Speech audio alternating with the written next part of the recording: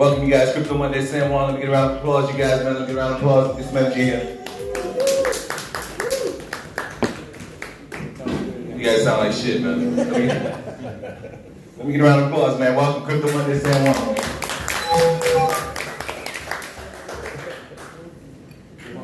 Hi, I'm Geoff McCabe. I'm from Seattle, but I live in Costa Rica for the last 14 years. Hold on, sir. Let me get in the picture with you. Alright, you guys. Alright, you guys. We got a special guest in the house tonight, man. We got a young man by the name of Geoff McCabe. Go ahead and introduce yourself to the crowd, man. Go ahead and let them know who you are. I'm Geoff McCabe. I'm the CEO of the Divi project. What's the baby's name? Elias? You make all the noise you want, homie. You good. Good. Birthday? How old? Happy birthday. Happy birthday. We gotta sing it happy birthday. Oh man, we're gonna sing you happy birthday. Shit, in a second. Matter of fact, let's get a happy birthday for the baby, man. Happy birthday to you. Happy birthday to you. Happy birthday, dear Elias. Happy birthday to you. Yay! Hi. All right, little man, you good?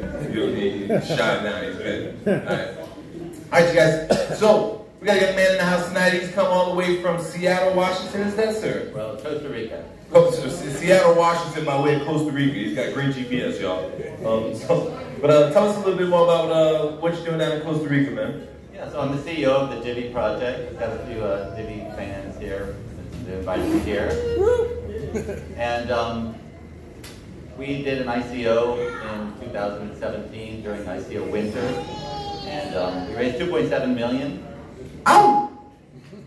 Which we were glad to raise at the time because basically Ethereum was taking all the ICO money at the time, and it was considered to be ICO winter. And it basically, to be honest, it was my worst nightmare when it happened. I told my partners, I said, the worst thing that could ever happen is if we just barely hit our soft cap of 2.5 million and we're going to have to build all this. So we just barely hit it, but I'm happy to say we've done really well. Our market cap now is 14 million. So we're considered one of the top ICOs, one of the top 10 ICOs by value created from our initial investment. You get a round of applause for that, man. We're from 2.7 to 14 mil. You know, people ask me to talk about Divi, and I'm actually going to talk a little bit about some of the actual history. It's actually interesting. It's actually very entertaining. Let's back up a little bit, man. Let's give a little bit more about you, sir, your background, and how did you come to this point? Yeah, so I'm going to tell you my personal story, but I actually want to tell you some sort of inside stuff since we're all friends here about. So when I talk to a lot of other CEOs, the best stuff is not like what they can do, but it's also all the drama and stuff that happens to the founders and all this stuff. There are these great stories. So I kind of want to tell you what happened because I don't know how many of you are involved with projects, but it's good sometimes to hear about all this shit that happens with these other projects and how people find their way through it and survive these things. Bro, it's just like family, bro. Nobody's family's perfect. Yeah. So, like, you know, like if you think your family's crazy, I promise you, you haven't met any Puerto Rican people. Yeah. So, that being said, yeah, no, there's always infight. Listen, I can tell you what, and I actually got to me actually. Hey, Kevin, the camera. Sit right in front of the camera as usual. So Max is good for that, boy. I got a good shot of your back like almost every week. But yeah, so Nehemia actually gave me this piece of information actually, which was what happens as soon as ICO, as soon as they raise money, what's the first thing that happens? Well, people start to fight. They start to fight every single time. Like every single time. The minute you raise the capital you're looking to raise, as soon as they raise, you raise your money. As you have a whole bunch of chiefs, no Indians. Everybody thinks they know exactly what it is they're supposed to be doing, and all of a sudden, you know, that's when everybody hates each other and wants to branch off and do their own thing. Yeah. So that's normal. So yeah, I'll tell you a little bit about myself. I'm a lifelong geek. I was president of my high school computer club. We got 5th place nationwide. I was a coder. That was pretty much the last time I did coding. So I went to graduate school. I got a master's degree in physics, and I realized. Can you hear me? Much better. Much better. So Yeah, I got a master's degree in physics, and then I realized that all the jobs at that time were building weapons, and I was really not interested in that. I didn't want to do it, so I ended up taking a hobby at that time, making jewelry, and I went to China. Ended up at a factory with about 1,000 workers in China, and I was 250 sales agents, and we sold all over the world. We did $12 million a year in sales. I was about 25 years old at the time. I thought I was hot shit until I heard Reeve's story last week. At the same age, he sold his company for $6.6 billion, he said. So, yeah. And all that turned into one thing Puerto Rico will teach you real fast is that you're an all-star amongst a team of all-stars, and it like puts things in perspective really quickly. Yeah, so I learned a lot. Everything turned into a disaster. You know, you learn the most when things are failing. You know, you think, especially when you're young, you just think you know everything, especially when you're succeeding. That happens a lot, I think, with ICOs. People raise this money and they think they know what they're doing, and nobody really realized like how stupid the money was pouring into ICOs, right? So basically, yeah. So I had that company that I ended up moving down to Costa Rica, and I started a real estate company, and I started a yoga business there, and an eco-village there. So I have an eco-village at the permaculture center, so that's where I live now and hang out there with my wife and child. So I am also the CEO and founder of the top virtual reality blog called Virtual Reality Times. So I've kind of stayed in touch with the whole tech world, and it was always my dream to start a tech company. So when cryptocurrency came around, I really wanted to start a virtual reality company, but you need like $100 million to start anything viable. And with crypto, it looked like something that could be done by a small team. And I had a friend who lived there, and he said, "Oh, my brother, he has these genius coders, and we're going to start this cryptocurrency company. You know, why don't you join us? We need a CEO, and you have business experience." And I kept saying, no, I don't want to do that. You know, I have this perfect life in Costa Rica. Why do I want to screw all that up with sitting in front of the computer? I know how to start up, I've done it a whole bunch of times, and I kind of retired from that, and I was enjoying my life surfing and yoga and all that. So somehow he talked me into it. He said, "Well, we're doing it without you," and so I said, "Okay, I'll do it." I didn't know these people. I had a friend that I surfed with in Costa Rica, and his brother and two other guys, and so we did this whole ICO, and they kind of put me as their figurehead CEO. I was the only one with any business experience, and so immediately I was like, "Well, what are we doing here?" And they said, "Well, I know we're trying to come up with an idea." Like they were going to launch this without an idea. And I said, "Well, I'll tell you a good idea. You know, crypto is really confusing. It's really hard to use. You know, everybody I know, is afraid when they hit that send button. Somebody needs to solve this, because this movement of crypto is going to run out of geeks that are willing to tolerate this really fast. We need to make this." I normally don't mind, but we got a baby in here, so I don't know who's smoking weed, but y'all cut it out. So I said we need to make a cryptocurrency that's really easy to use, and people don't have to worry that they're going to lose all their money when they hit the send button. And so we had this internal philosophy of if you can't do it drunk, then it's not good enough yet. So and everybody laughs, but it's true, right? If you're going to pay with crypto at this bar here, you don't want to accidentally send your life savings, but that's possible with the way most wallets are set up, right? So we thought that would be a good thing to do, and we thought everybody would understand. We started talking to people right away, and people would look at me like I was crazy, like, "What's hard about crypto?" Where they would say, "Oh, everybody's doing that."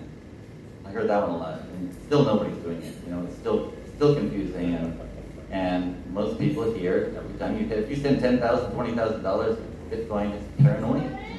Your hand shakes like this. When you hit the send button, you check the address 3 times, and I'm still talking to people. Somebody told me a story the other day that they sent $20,000 worth of Litecoin to a Bitcoin address because they had done a copy and paste. They thought they had pasted the address, and it didn't take. You ever have that happen where you copy something and then you paste and it's not what you thought? It was really the thing from before.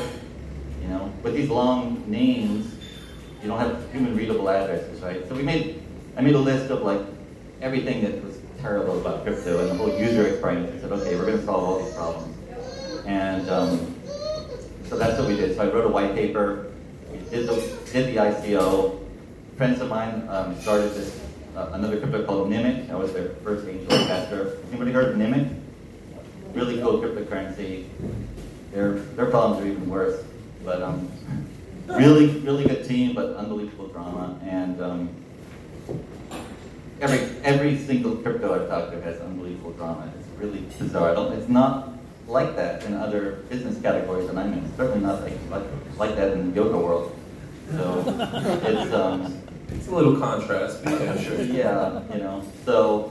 I mean, I see how the two go together. You do crypto, most people who are in crypto do yoga, they probably need it, right? So, yeah.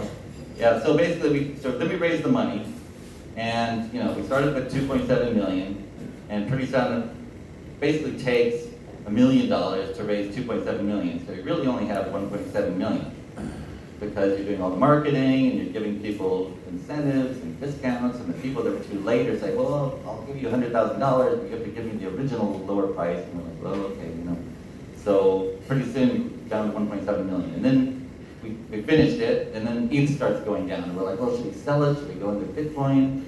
Going around trying to find a bank that will take it. No bank will take it, It's not that easy to go liquidate into fiat. So then we're saying, so what should we do? Yeah, so what should we do? Tether. Yeah, maybe it should have been Tether. So we thought, well, we don't want to gamble. It's like, not just gambling if we do anything. And Mike Novogratz was saying, oh, ETH is going to go to the roof. So we're like, just leave it there. Anything else is gambling. Of course, it went down, down, down, down, down, down. And pretty soon, I start realizing that out of the 5 founders, only 2 of us are doing all the work. That the other ones are cocaine addicts and just an absolute mess, and not putting in any work, any value. They come to work, pretend that they're working, and the 2 out of the 5 are doing everything, and they of course want a salary for doing nothing. And so we basically just watched our money dwindling and dwindling and dwindling, and then we got lucky because we found this company called, well, I'm not going to say, I don't like to say bad things about people. We found a company. There were these superstar coders, a team in America. They were artificial intelligence experts, okay? Meaning the CEO of this company was a world-famous developer. That's the worst. Yeah. Okay, so we hired this company, and 3-4 months later, they're 2 months late. They're $100,000 over budget. We had $800,000. Now they've spent $650,000, and they go bankrupt. And it turns out they've been lying to us. They have all these internal problems they haven't told us about, and they don't deliver us 1 line of usable code, and we're down to $140,000, and we have nothing. Except all of our, these guys know, they remember what happened, the whole thing. And so I'm running around talking to all of our people, don't sell, don't worry, we'll figure it out. And during this time, my father passed away, and when it rains, it pours. I was fighting with some of the founders, the cokeheads. That they went into our smart contract. They stole 110 ETH. They stole 3% of the supply, the total supply. And they walked out and started dumping it in the market. So I took my entire inheritance from my father, and I bought it all up to save the company. And it was hard. It was a hard time. So basically, everybody was fucking us. When was that? 2018 spring, right? So then we got a really lucky break. We found a guy named Yuri, who's one of the founders of StakeNet. I don't know if you've heard about StakeNet. This guy is a Ukrainian guy, and he really saved our ass. And he, for a small fraction of what we paid AGI, coded our entire blockchain in 6 weeks. You just said AGI. Just forget what it is. So in 6 weeks, one guy did for a tenth of the price, basically. He did what this entire team of 10 geniuses are supposed to do. They couldn't do it in 5 months, right? Those Ukrainians, they don't play, bro. Yeah. And it all worked. It all worked perfectly. What was his name? Yuri. Yeah. And that's it. And he did that on the side while he was doing this. He was the head of development for his own cryptocurrency. So Which coin is he a part of? that's StakeNet. StakeNet, okay. So yeah, forever grateful to Yuri. Shout out to Yuri. I need Yuri's contact information, by the way. Got a couple projects he might be interested in. Yeah, he's a pretty amazing guy. So, and we found 2 guys from Belarus, which is where you're from, right? So, Hemi's from Belarus, and they did our wallet at the same time frame, and we released. They released everything worked great. Shout out to the Eastern Europeans. They're kicking ass and taking names up in that department. Yeah, so it was like, so we released about a year ago. We just had a 1-year anniversary of our blockchain, and meanwhile, Let me get a round of applause for that, man. I'll tell you what, listen. I mean, I don't know if you guys realize this or not, but I just want to tell you, and obviously you guys should know this, man. There are so many companies in our industry that have been through a lot less than what you've been through fully, right? Yeah. They raised this capital, and a lot of them raised a shit ton more than 2.7 or 1.7 or even 4.2, whatever you add them both together. It's amazing that you not only were able to salvage your project, but you actually believed in it so much. I gotta be honest with you, you took a hell of a gamble, right? You took your life savings and you turned around and dumped it into a project where you're literally saying, hey man, three of the 5 guys that are working on this for me, not only do they not provide any value, but they're actually thieves and drug addicts. So they're literally liabilities to the project. Are you still partners with these guys? No. So the one guy that started in the beginning that's been brought in like me, just to code their website, basically, is my partner now, Nick Saponato, and he's a genius. He's amazing, and he's an incredibly talented guy. And the 2 of us have just been basically doing everything, and now we got this fantastic team around us. So. But what did you do with the other 3 founders? They just walked off. They walked off. They started another crypto, and of course, that didn't go anywhere. Obviously. Yeah. What's the name of that one so we can avoid it? Yeah, exactly. What's the name of that shit show? Like, honestly. It's okay, you'll let it slip later. Yeah, don't worry. We'll come see him after. I'll buy you a shot. Yeah, exactly. I don't like the bad enough. But anybody, everybody's got their story. I want to get another round of applause for this brother, man. 2 times. 2 things here, man. Number 1, first and foremost, is you strong. You show great character and resolve, right? And also, 2, you're classy as shit, man. Obviously. These people fucked you in a variety of ways, and you still don't want to throw them under the bus.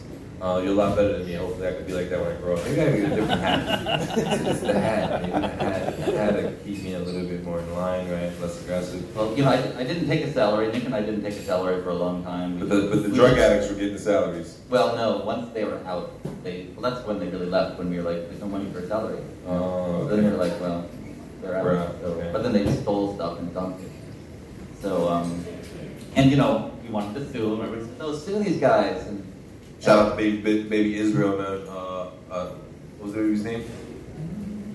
Happy birthday to the baby one more time, y'all. But you talk to our lawyer and he's like, well, you can't sue them because the FBI is going to they don't know what to do with blockchain. They're going to call the SEC, and the SEC is just going to come in and shut you down. They don't care. They just want to. Where are you incorporated? They just want to look for targets, Where are you incorporated? In Costa Rica.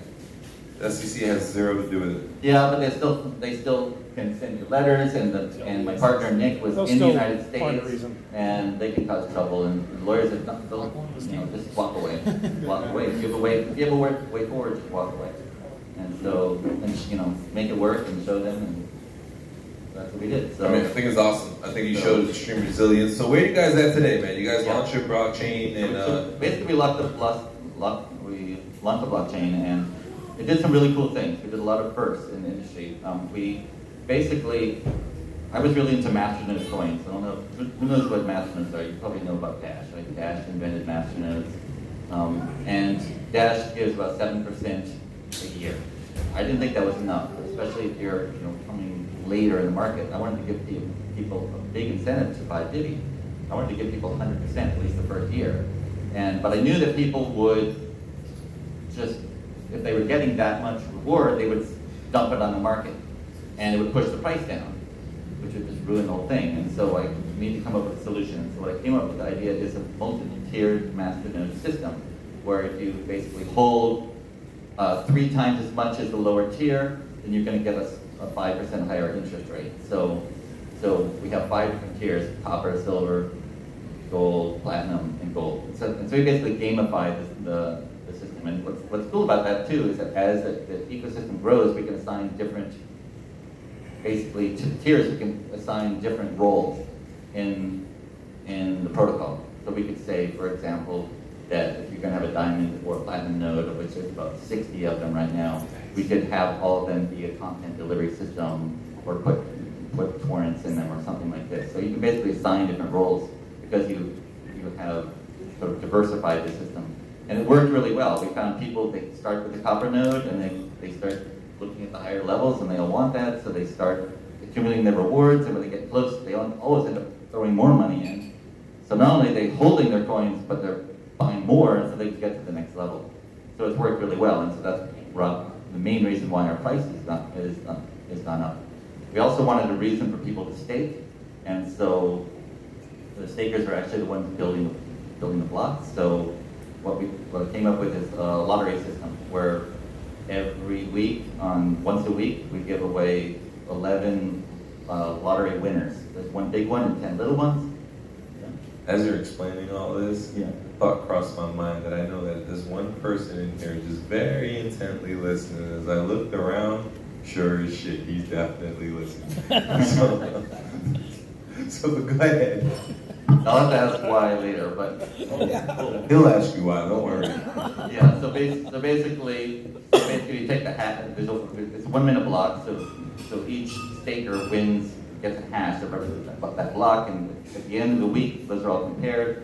The highest hashes win the lottery, and so it's really cool because we have people like that are really poor from Africa. They just have a little bit of Divi. Right here, won yesterday. Oh, cool. This morning. Great, and so you can win, and it's just part of the block reward. It's part of our inflation rate. So we were at 108% inflation, which everybody said was impossible, but we did it, and it's because of the gamification. And we knew our target market are millennials, crypto people, gamers. They're going to like this, and it worked. So the lottery, people love. We get a lot of people from all over the world now that are buying it. They just buy enough so they can get some little lottery tickets, and they hope to win. And when they do, they're always really excited on the Telegram.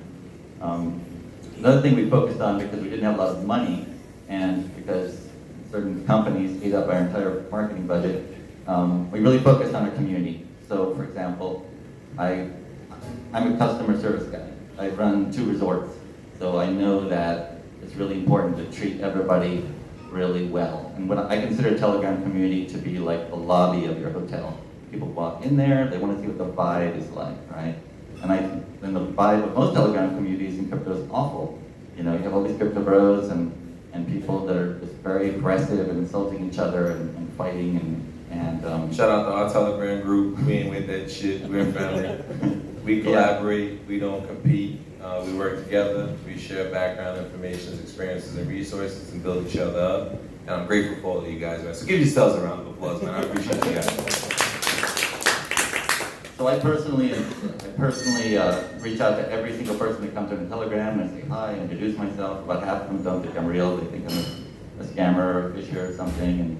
But they always really appreciate it. And I tell other CEOs that, and they're like, "Oh, you must waste so much time, doing that." But it's not like that. And a lot of people buy Divi because of that. They get a little bit of attention. A lot of people that said they were going to get like a lower level master end up tripling their amount. And a lot of people that are thinking about selling, they talk to me and I treat them well. I treat them like customers and treat them like family, and they stay with us. So that's one of the biggest examples, right? And there's a reason why your project is doing well in that regard.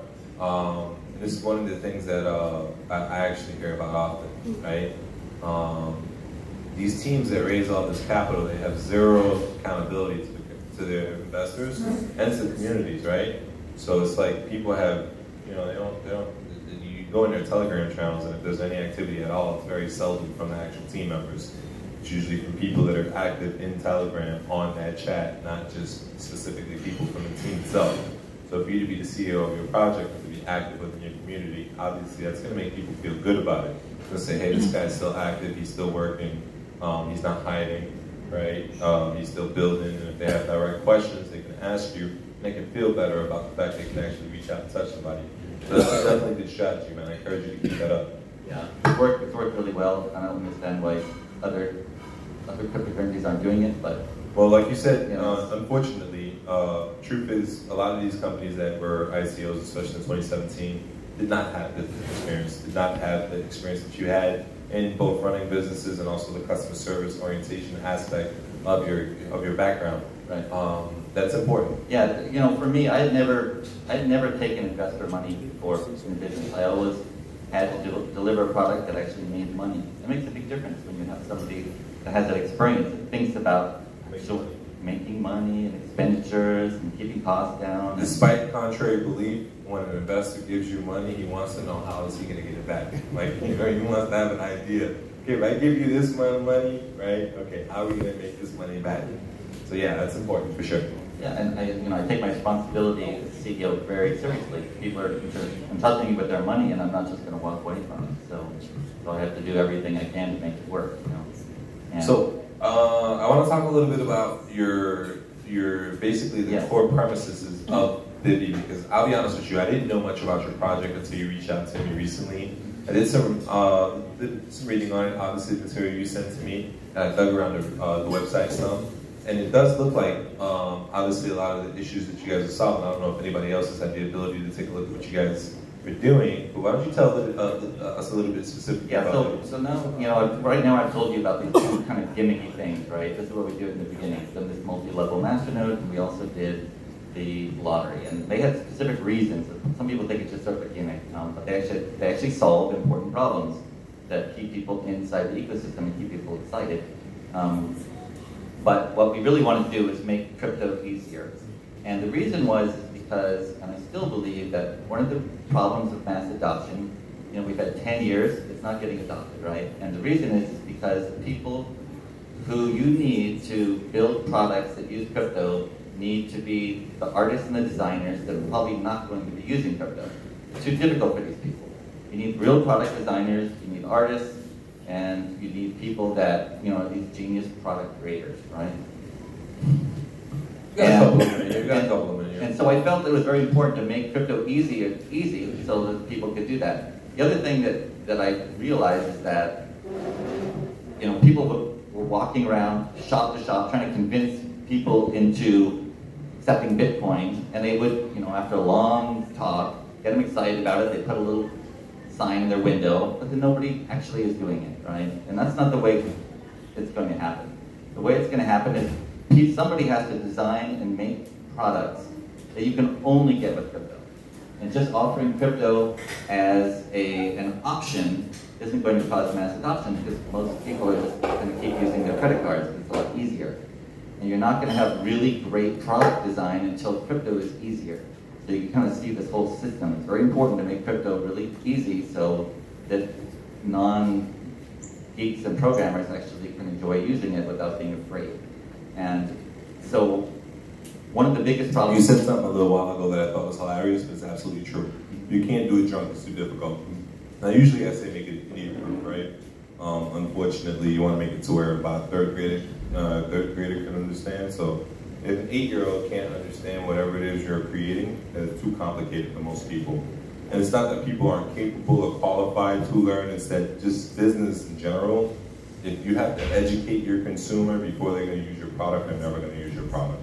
Very simple. It's too challenging of a process. Yeah, I had several people tell me that after the ICO, like, I was going to put in $10,000, but I couldn't figure out how to do this. You know, you couldn't even do the instructions, you know, trying to go and get an account on Coinbase and then get an account on another exchange and send it over there and then change from Bitcoin to Divi or to Ethereum, and it was such a mess, right? And I felt embarrassed actually, you know, trying to even talk my family into doing this. So, and I realized, well, and they would come at me like, well, this is supposed to be easy. And I'm like, well, we're going to make it easy. It's not easy now. So, so we're basically tackling all these different points of friction. So one of them is probably the worst. Everybody knows about this, is the on-ramp and off-ramp, right? How do you get your cash into and out of crypto? So what we did is we bought a bank. So we could do it ourselves because we saw a lot of cryptocurrency companies, they were making deals with banks. But cryptos and banks are natural enemies.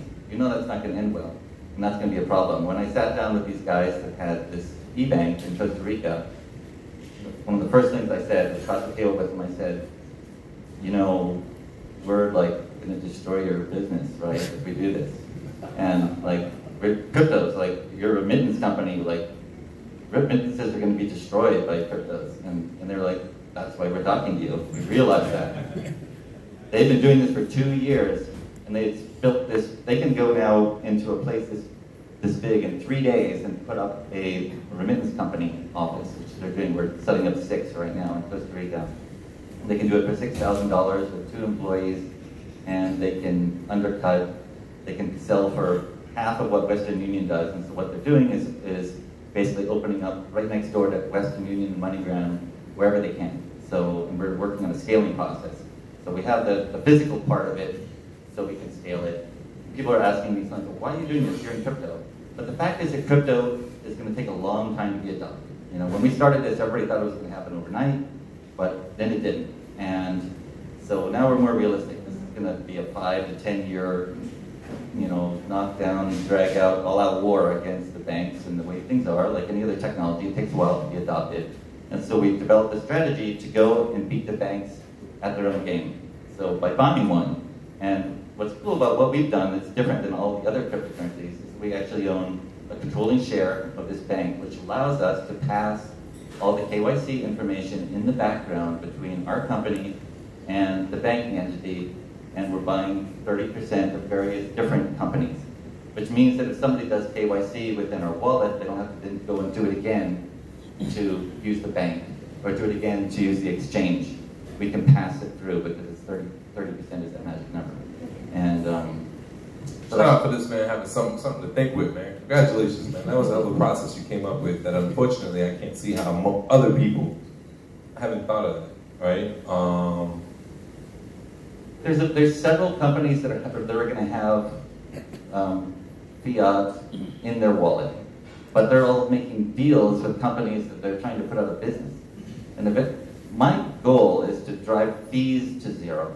I feel like fees should be 0 the way email became 0, and that basically we need to have a flat platform that's very unfair. The way the more poor you are, the higher you pay in fees, and the richer you are, the less you pay in fees. People that need crypto the most are the ones that are being charged the most by all these banking fees. So what we're trying to do is basically reverse that.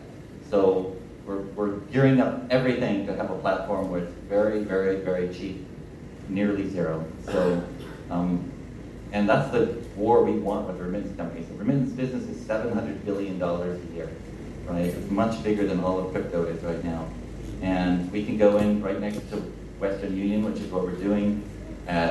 We can charge half of what they're doing. What takes them 5 minutes takes us 30 seconds, and we give people their own bank account. We can get them a debit card to send to their friends and family in Nicaragua or wherever they are, like in Costa Rica, and their family can over time can learn how to use that debit card. And then what we can do is use Divi. Over time, we have these loyal customers. The idea is build hundreds of thousands of customers and then slowly indoctrinate them into the cryptocurrency world as it actually makes sense. Because right now you're trying to force people to use crypto who are just not ready for it. And in the developing world, people don't need it. People need it more in these other countries. So what we're able to do with this e-bank is we can offer bank accounts to every country in the world except for North Korea and Iran, maybe Iraq, pretty much every other country. The accounts only need a national ID and a phone number. That's all they need, which brings in a couple billion people that basically don't have banking now, can have our bank accounts on their phone, and we'll be able to do wire transfers, and they'll be able to swap from fiat to crypto. And we have what's called a one-click bank account. So basically you click the button, take a picture of your ID, and now you have your account. Not available. That's simple. Give a round of applause, man. That's how the process, man. I'll tell you what, the reason why I was saying that, and by the way, I read a lot of this on your website, and I was looking at what you guys are doing, and I gotta tell you, and I told you this earlier this week, you can't buy my opinion, right? I think everybody here who knows me knows that as well. But I'm really impressed with your project. I really am. And I hope that you're able to deliver on everything that you guys are talking about. I'm not a really big fan of your graphics or the name of your project. I think it's a little awky. However, what you're doing is fucking awesome. And the way everything looks, like the user interface and stuff like that, it's really smooth, it's really easy to understand. I wonder sometimes that maybe I can get some of my tech guys to ask some of these tougher questions. Because I know that, you know, some of the conversations that we've had in the past related to like one button wallet addresses are is that the reason why these wallet addresses are so long and extensive is because so they can be differentiating. There's an actual purpose to that. So I wonder how is it that you were able to circumvent that? So what we're doing is we basically started by forking pivots, and pivots is a fork of Dash, Dash is a fork of Bitcoin. So what we're doing is taking that technology and we're adding Namecoin. Who knows about Namecoin? So yeah, usually Namecoin is a top 10 coin like 3 years ago, but most people have never heard of it somehow. And Namecoin is really amazing. So you can basically put any type of metadata you want into the UTXO set. So you can do a lot of really amazing things. So that allows us to do things like making Bitcoin really easy to use. Like Bitcoin is going to be able to be used with human readable addresses. You're going to be able to do one-click swaps between Bitcoin to Divi or to fiat within the wallet with just a single click, or what we also call no-click, where you can set it so that every incoming transaction of Bitcoin will be, say, 50% put into fiat, 20% into Divi, and 30% into a gold-backed token. You can have that kind of system just sort of set up and done automatically for you. How many tokens is your wallet compatible with currently? When we release the mobile wallet, it's going to have just Bitcoin and Divi.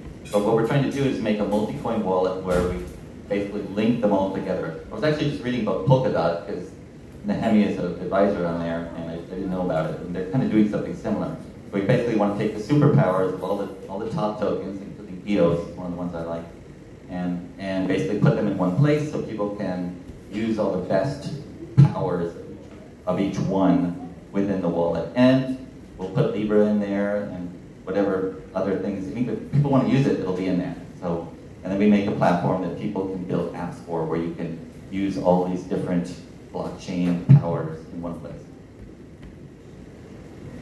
I like it. So, talk to us about some keynotes and key upcoming dates in your roadmap. What are you looking at moving forward? One of the things we learned is never to set dates in your roadmap. What we do, it's really cool. We haven't updated in a while, but what we do is we list all the features, all the stuff that people want to know, and then we have like a counter from 0 to 99.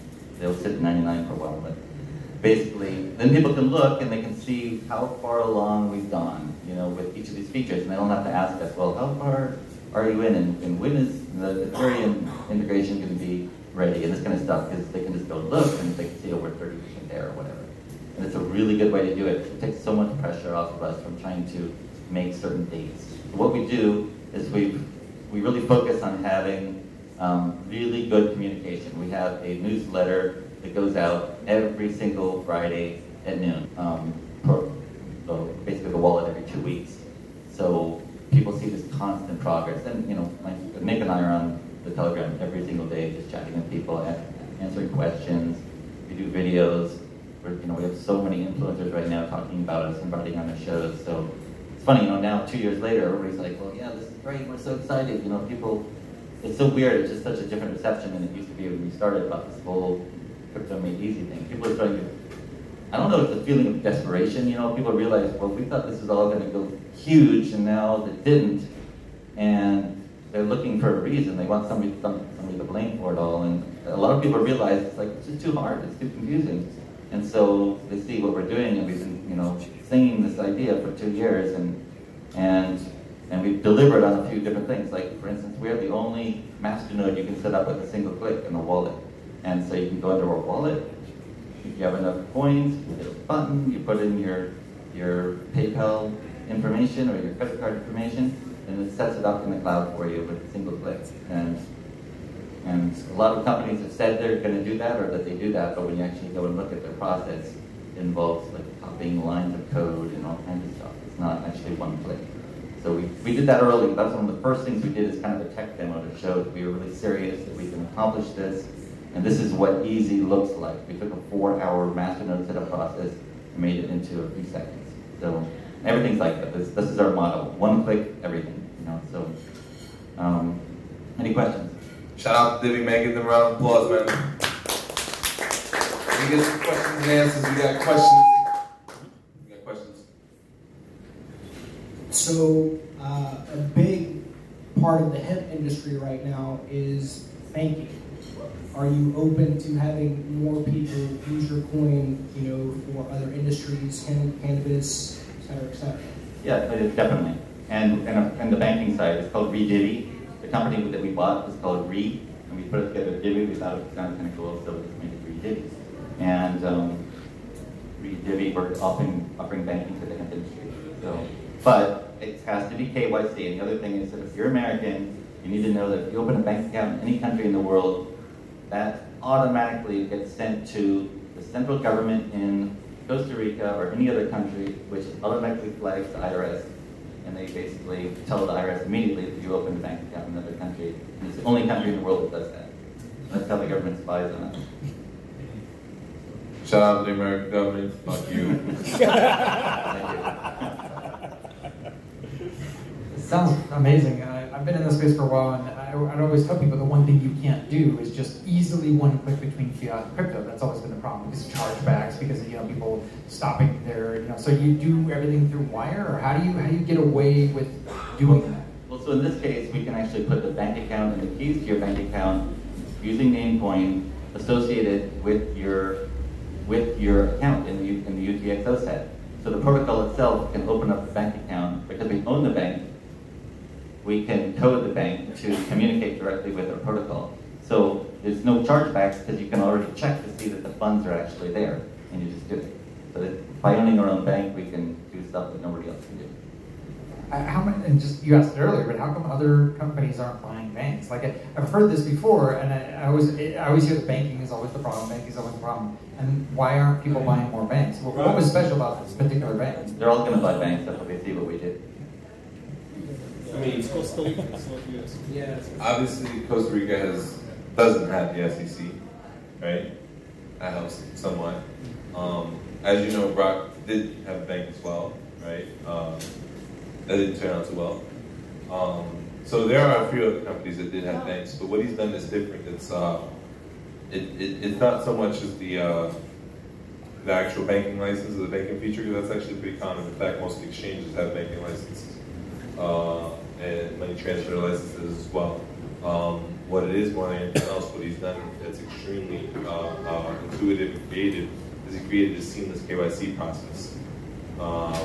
That in itself is worth its weight in gold. And the fact that you're able to issue these bank accounts with just a national ID and a phone number, that's impressive, my brother. So yeah, so basically, but you can only transfer $1,500 a month with these accounts. They're remittance accounts. Anything above that, you have to do like a normal bank where you have to do proof of where your funds actually came from, right? So they figured that with the money laundering and all that, well, how bad can it be if it's $1,500 a month, right? But for 90% of the people in the world, $1,500 a month is all they'll ever need. That's a lot of money for a lot of people. And that other 90% are the ones that need crypto more than us. So that's the real market. That's the problem, is people think about their own situation. Everybody asks me, well, when am I going to buy my coffee? And I'm like, I have no idea. I'm not worried about buying your coffee with Divi. You know, we're talking to people, and we're building assets in Africa and Venezuela. You know, obviously that process is something that was hyped a lot on the campaign trail in 2017. It's good to see somebody actually coming through on their process and their promises, especially with, you know, you got fucked every way possible. And with that, you ran out of money, and still you went and cashed in your own chips and still put your project together. I'm impressed, my brother. I really am. Crypto Kid, you got some technical questions, sir? Sure. Of course. So you said it's based on like Dash, or it's UTXO based, right? Yeah, so pivot. That's one of the things I was talking about. I'll be nice. I like the backwards compatibility. It's interesting. So what other features are you thinking about bundling into this inclusive system, like besides that? KYC aspect? Well, the bank accounts, I think, is the most important one because of the on-ramp and off-ramp. What we really want to get to with that is to have zero fees. Because I feel that part of why crypto feels like monopoly money to people is because of the friction that's there and the difficulty and the amount of money you have to pay. And I feel that, especially with our system, because we have this lottery system and we have staking and we have the masternodes, there's basically three ways to earn more coins. If we make it really easy for people to get in and out of fiat to Divi, then people will choose, they can choose to hold it in fiat, but pretty soon they're going to say, why am I keeping this in fiat where I'm not earning anything? So they'll put it in Divi where they have this chance of winning the lottery. And you just need a lot of small users. You know, M-Pesa and companies in Africa have shown that you can make a giant business out of a whole bunch of very small customers. And all our people in Africa are just like, they're saying, you know, banks suck in Nigeria. You know, we don't trust them, we don't trust the government. We need this, and we can offer accounts in Nigeria. We can offer accounts in India and China too. It's not illegal for us to do that. So it might be illegal for them to use it, but it's not illegal for us to offer it. So tricky little side steps, right? Yeah. So yeah. How is this? Isn't this all possible as a token on Ethereum or EOS? Yeah, we have. If that's the case, would you be open to pivoting, or not necessarily you implying a centralized entity, but the community? We have actually discussed multiple times, like just porting the whole thing onto EOS. It's the only crypto we've considered doing that way. I know a guy that can get it done. I ain't gonna say who he is, but I'm saying he's got about 3 times. But at the very least, I think EOS will probably end up being one of the most important smart contract blockchain that's part of our system that will work in conjunction with it. You know, either we'll work out a deal to work with you to do it, or we just do it. You know, FYI, he's not the only guy in EOS I know. So if you do want to get over to EOS, I'm sure we can hook you up, no problem. But Luke is more than he's more than competent. I'm not sure if you've met Luke Stokes, but he's a brilliant developer himself. I have a question on the fiat and Divi. What's the relationship there? Is it because you mentioned you inflate Divi quite often? So how do people actually use your product? I think it's still not out there, but what do you guys plan for people to use it to buy things when there are no banks around? I guess I don't really understand the question. I mean, right now we're really not focused on trying to get coffee shops to sell stuff with Divi. We're actually focusing more on much more long term. We're in what we call the network building phase. We're trying to get the nodes out there, get them spread out. You know, we want right now with our Moji system, which is our masternode one-click cloud installer. They're pretty much almost every masternode is centralized in DigitalOcean in Amsterdam. So that needs to be spread out. We need to have, you know, a whole bunch of hosting companies. So what's the use case? Use case of Divi? Well, it would be the same as say Dash. I mean, as far as the token part goes, as far as the payments part goes. But what we're doing is that we have this sort of what Maincoin does is it sets up a metadata system that is in a DDNS, so a decentralized DNS system. So you basically register names, phone numbers, emails, bank account numbers, whatever kind of information you want associated with your accounts. And you pay for that, so you may pay like $1 to register your email or something. So if a business wants somebody to be able to send them Divi or Bitcoin, and all somebody needs to know is their phone number or their email address, and that's all they'll know. They can just look them up, and they can see whether the account's been verified and just send them. They don't have to worry about even asking the person for their account number or deal with this long address. Then what's the fiat to crypto interaction? You bought a bank to do that, but how does that come into play then? The on-ramp. So they don't have to, with other tokens, so like if you release, say US, you have to purchase Bitcoin or ETH first, right? And then buy the US. Or is US available on Coinbase now, right? Yeah, but you know, say one that's not on Coinbase, right? You have to purchase, Bitcoin and then trade. It's not for spending, it's just for the on-ramp initial base. On-ramp, yeah. You have the ability to buy directly with fiat. And you have all of these bank accounts in places where typically these people can't get bank accounts. That component's huge to me. I don't know, like, for you and your company's focus, but I'll tell you what, that's a win right there. If you guys market that correctly, you can get a huge piece of the market share. I would love to talk to you more about that. And I mean, I have strong ties in a lot of different parts of the world that could definitely grow your project really quickly. That's a huge aspect to solve the mass adoption, the on-ramp, right? How many different fiats do you accept? Well, right now it's 3. It's US dollars, euros, and Costa Rican colones.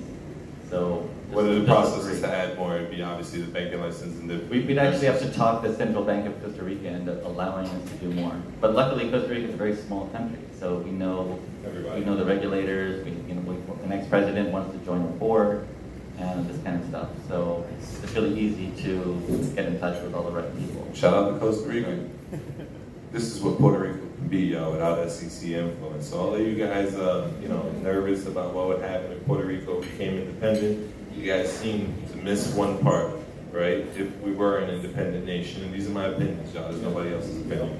But if we were an independent nation, we get to write our own laws. Yep. So a lot of times when people think about Puerto Rico being independent, they think about Puerto Rico being independent under the current legal system that we have, or the current laws that we have. That's not possible, right? We can't trade, we're still stuck under the Jones Act, we have all these banking restrictions, we have all these incorporation issues, and we have the SEC, they got this so-called, they put up our ass. If we had the ability to write our own laws, then we could create banking systems and regulations that would be conducive to corporations to do business here, and if we could somehow negotiate and still have friendly relationships with the United States and keep free and clear immigration, by say, maybe giving up a base or two that they spent, $10 to $20 billion on creating here, you can see how we could have a symbiotic relationship that would be conducive to both parties. But I look at what you're doing as extremely clever. I'd like to learn more. I honestly would. I'd like to learn more about it, and in whatever ways I can help you guys, I definitely would like to. Because the way I look at it is, and I think I've made this mention to you guys many times before, is that I look at any token, coin, whatever, any cryptocurrency project, as they gain more and more steam, we all win. I don't care what token or coin you in. If this man is somehow to capture, say, another 10% of the population out there, which is fucking massive, right? Because the whole market is like 2%. But whatever amount of the population out there that you're able to capture and to bring into crypto, it's a win for everybody in the industry. Not only that, but the system that you're using, if that's able to catch on and other top tokens recognize that and they say, hey man, this guy's onto something, and they utilize that process and they duplicate it with their range and their networks and the capital that they have behind their projects, then obviously a lot more of the system will go. But there's still a long way to go in both areas. And so I think one of the biggest problems is people are very confused about how mass adoption is going to happen. And we've had 10 years, it's not working, things people are doing not working. I was just reading an article about how massive expenditures from Dash in Venezuela have pretty much created no adoption at all. And there's billboards everywhere, but nobody's using it. So, and everybody thought, well, Venezuela, the banks are terrible, the money is going up and down, the government's corrupt. It's a perfect use case. So of course it's going to work there, but it didn't. So what's going wrong? There's something wrong with the way people are thinking about it. And so a lot of stuff has to be rethought. One of my theories about it is that, I mentioned this earlier, that you have to be able to have something great that you're selling that people want, where they're willing to get over that barrier of entry. And you have to lower the barrier of entry. And so basically what we're doing for that is I'm building a digital nomad space in Costa Rica where we only offer crypto. And we're going to make it really cool. And that's one of my hobbies is design. So I was a designer for 11 years, so it's going to be really cool, really beautifully photographed and videos, and people are going to see it and want to stay there. It's going to be made out of a whole bunch of recycled containers. We're going to take everybody to the beach. We're going to have fire dancers, and stage, and all this really awesome stuff. Everybody's want to go there, but if you want to go there, we don't accept your fiat. We just don't, and you're going to have to pay with crypto, and our partners. So what we're going to be doing is looking for different partner coins, like EOS or whatever, that want to participate in this. and actually doing this. So people can go, they can work from their computers, earn crypto, they can spend it there, they can pay their rent while they're there, they can eat at the restaurant.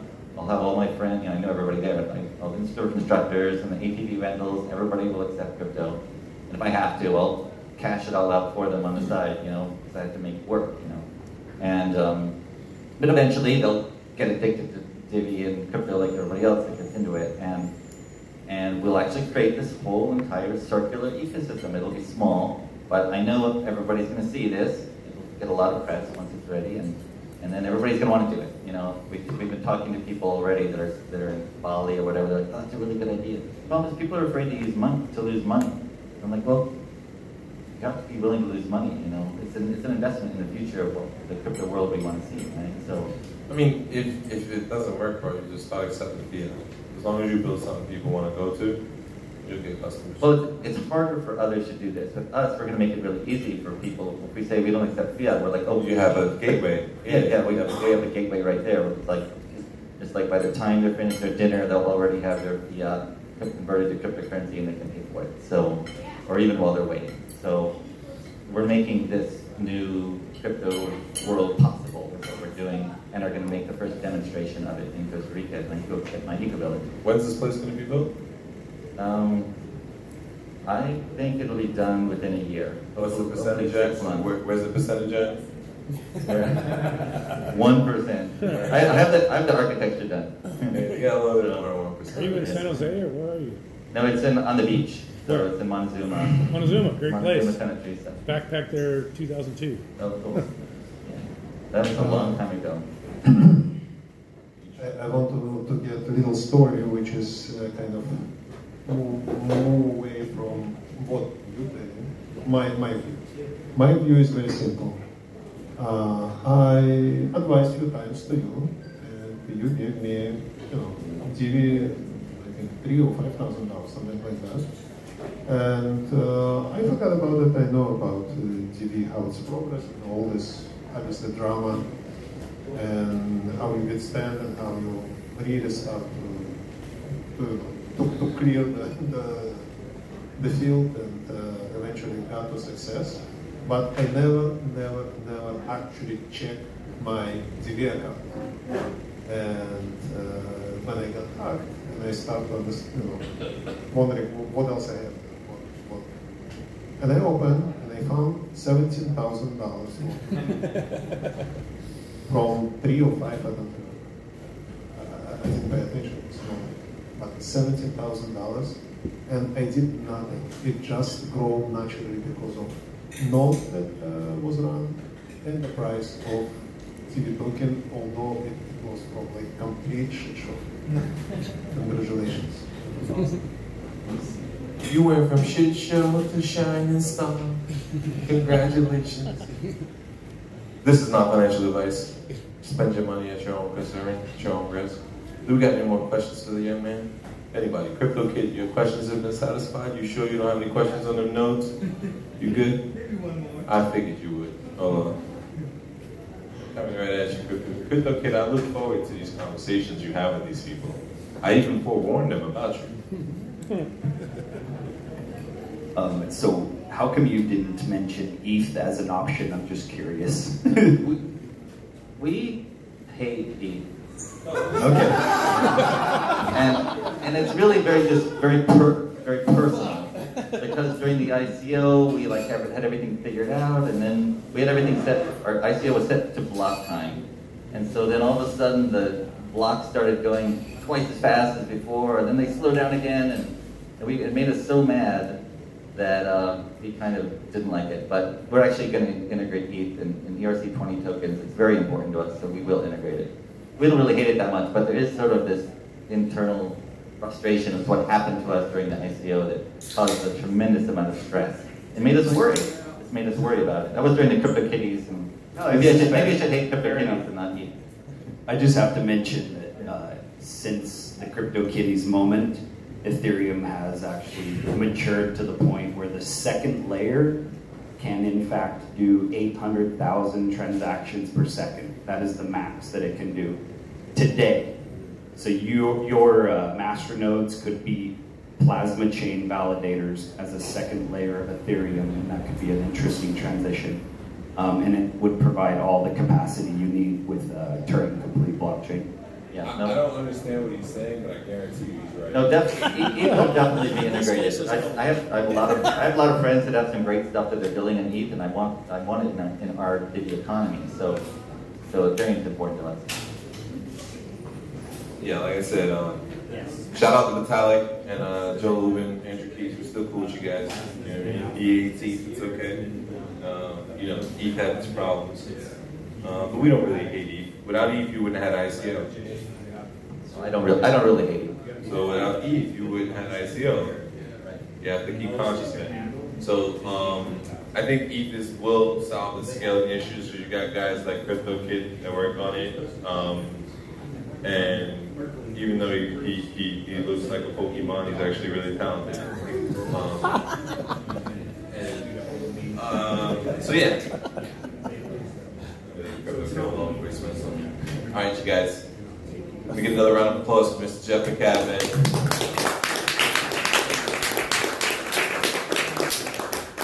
Okay, so you guys, this is literally the first project that has been up here to present to you guys as a blockchain project. Obviously, we had Hallow here a couple of weeks ago. They're kind of like a little different. They're an app, they're not blockchain, they're not decentralized, but nonetheless, they were raised in-house. These guys met, the idea was conceptualized here in San Juan, in the meetups, and the developer was also brought in through the meetups, and they also received funding through the community and community support. This guy, however, is the first guy to come through with a project that's been completely presented to the community. I want you guys to give him some support in terms of like just going, checking out what he's got, give him some feedback.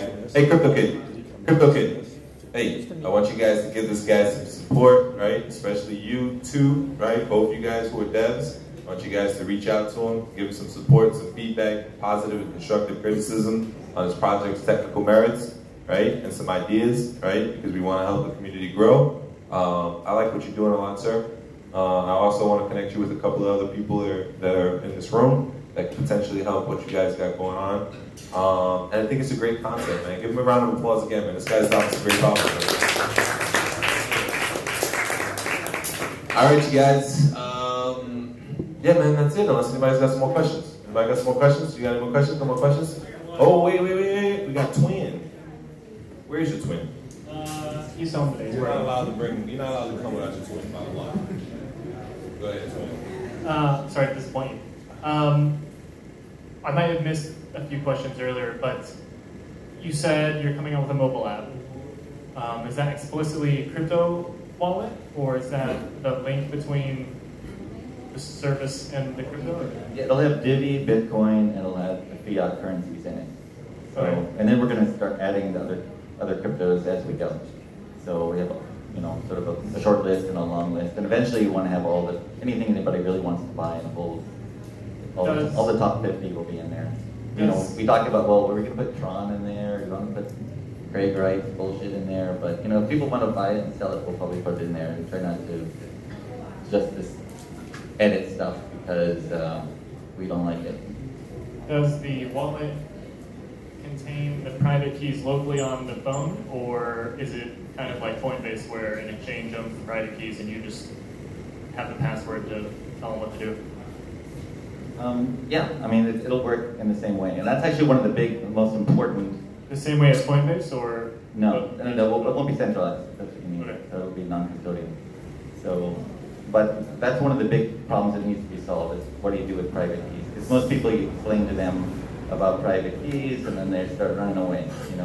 They're like, what, are you kidding me? I have to take a piece of paper and I stick it in a book somewhere, and if I lose it, then I lose everything. That's a really important problem. And there's going to be, there's some cool solutions to that, but my philosophy about it is that people are willing to learn some new things. To come into a new technology, they're willing to learn some things. You just can't make it too difficult. And if all they have to learn is their private keys and everything else works like internet banking and PayPal, then that's doable. Like, people will learn that one thing if you can make other incentives good enough for them to do it. So it's, people are just going to have to learn private keys, in my opinion, if they really want to be safe. He looked at you, Crypto Kid, like you wanted to add to that. What about you, Thomas? You want to add to that? Hold on a second, sir. What do you do? Hold on a second, sir. This is one of my other nerds. They're coming for you now. Hello, sir. So Yeah. what, I mean, like, what you said is very true about the private key thing. So what do you tell people to do? Right now, I tell people to do that. I say print it out and take it and put it in a book somewhere. Put a copy in a safe deposit box and tear a copy in half and send it to 2 relatives. So that's what I usually tell people. And people. Wow, how boring! That's exactly what I tell people. Yeah. There isn't a really good solution. I mean, people are talking about biometrics, but there's two. That's where I was going to go with that. Where I was going to go with that was ultimately biometrics. Now, I will tell you, there's a kid that's around here somewhere. His name is Michelangelo. I don't know if you met him, but he's got a hell of an identity solution that he's lost his space. That's what the actual use case should be for it. So maybe you guys can communicate, because he has a way to measure heartbeats and fingerprints simultaneously.